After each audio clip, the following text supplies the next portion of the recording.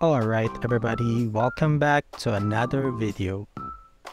Today, we will look into the Mammonite build for Blacksmith.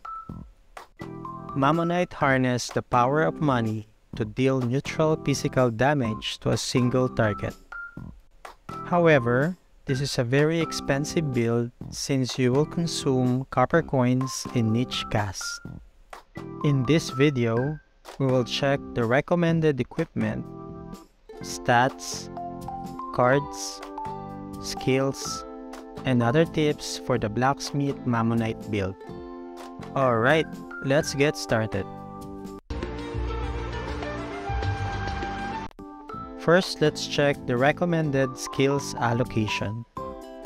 For the merchant class, max out Mammonite, discount, and overcharge. Then allocate the rest of the points to any skill that you need. We need the passive skills to earn profit by selling items and buying items from the NPC in a discounted price. This is to sustain the copper coins needed for the skill. For the Blacksmith class, max out Adrenaline Rush, Weapon Perfection, Power Thrust, and Power Maximize. Then allocate the rest of the points to any skill that you need. For this build, we will use Mammonite as our main damage skill, and the Blacksmith buff will further increase our damage. Up next, let's check the recommended stats for this build. Since Mammonite's cooldown is affected by our attack speed, we need to balance our STR to increase our base attack and agility to increase our attack speed. We will not add any dex, but in case you need more hit rate, you may want to adjust your equipment set instead. Up next, let's check the recommended equipment. For the weapon, we will be using Doomslayer.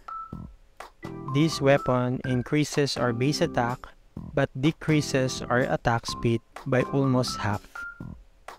This is much better than using the Great Axe since it deals more damage. In addition, we will be free from additional copper coins reduction from using the Great Axe weapon. Although, we need to use equipments, foods, potions, enchantments, and modifications that adds agility and attack speed. This is to offset the attack speed reduction from using the Doomslayer. This is the damage comparison for each weapon.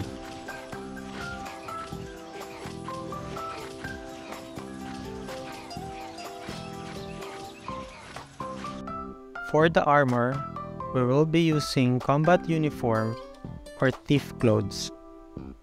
For the garment and shoes, we will be using Mountain Ranger set to increase our skill damage. For the accessories, we will be using a ring to add more strength and physical attack, or Martyr's Leash to increase our attack speed. For fashion accessories, we can use equipment that adds STR, attack speed, agility, and physical damage. Up next, let's check the recommended cards for this build. For the weapon, we will be using Awakened Andre cards, or we can use cards that increases our damage to the target's size, element, or race. For the armor, we will be using Awakened Picky card for STR, or Awakened Thief Bug card for agility. For the garment, we can use either Ninetail card, Dragonfly card, Orc Baby card, or Vagabond Wolf card. As for the shoes, we can use cards that increases attack speed like the Male Thief Bug card. For the accessories, we can use either Awakened Yo-Yo card, Mantis card, or Greatest General card. As for the cores, we can use Accurate Module Core to reduce our copper coins consumption, Momentum Module Core to increase our attack speed, and Energy Storm Core for a bonus AoE attack. We can also use Link Portal Core, Mana Reversal Core, Cold Blood Core, and Bloodthirst Core to increase our scale damage. For the pets, we can use either Sohi, Squidget, Divination Cat, Lady Candle, Dunel, or Oni Samurai. Sohi, Squidget, and Divination Cat increases our attack and damage. Lady Candle restores our HP, and Dunel and Oni Samurai adds additional AoE damage. As for the foods and potion, we can use Agility Potion and Fresh Shrimp. This is to increase our attack speed and offset the attack speed reduction from the weapon. Also, we can use Axe Weapon Converter depending on the element weakness of our target. And finally, let's check the damage of this build to other players.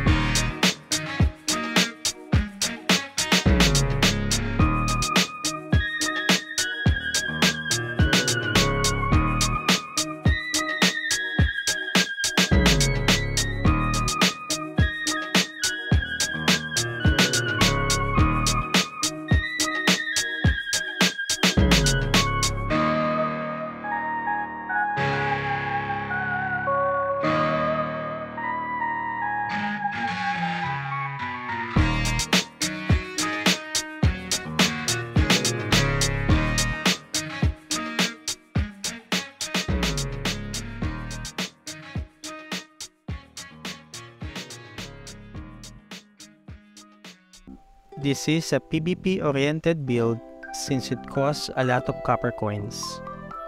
Alright, that's it for the video.